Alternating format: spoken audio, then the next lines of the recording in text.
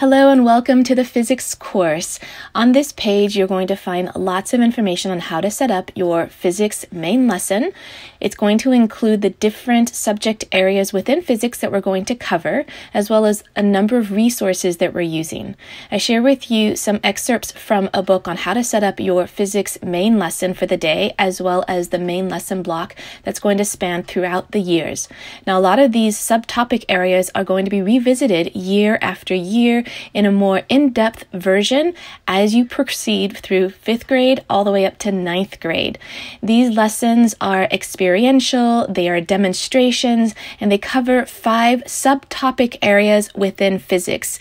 We have acoustics to start out with some really simple demonstrations. All of the demonstrations on this page are usually pretty short.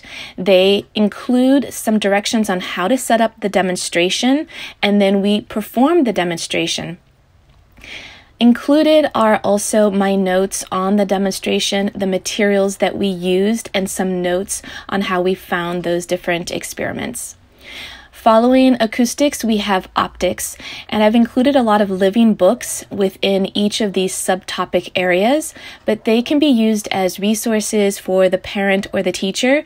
In our homeschool, we do read aloud a lot of those resources, and we do enjoy picture books and biographies as well. If you're sticking to a more authentic Waldorf approach, then those resources can be used as information for the teacher or the parent. Previewed are some of the demonstrations and experiments that you can expect in each of these 5 subtopic areas, but more are going to be added monthly. While some demonstrations do need special equipment, for the most part, especially for grades 5, 6, and 7, a lot of the demonstrations use materials that you can easily find around your home or at local vendors and hardware stores. Following optics, we have thermodynamics, and we have used some additional resources from a few science vendors for this subsection. After that, we have electricity and magnetism, which includes a lot of additional kits and books and resources.